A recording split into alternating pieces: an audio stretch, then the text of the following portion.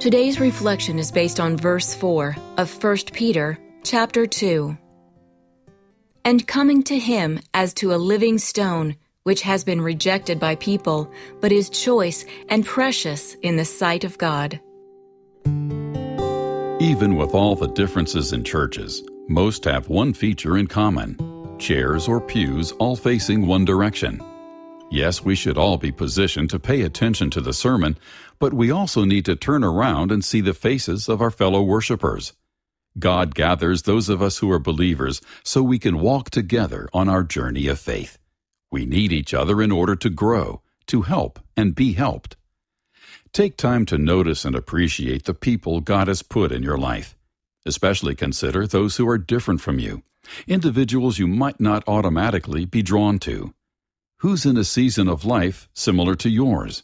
Who could offer wisdom? Who could offer accountability?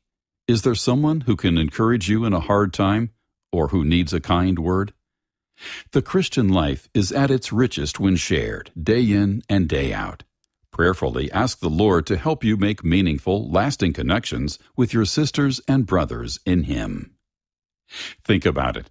Make a list of 2 or 3 people you'd like to get to know better. Ask one to have conversation over a cup of coffee or share a meal with you.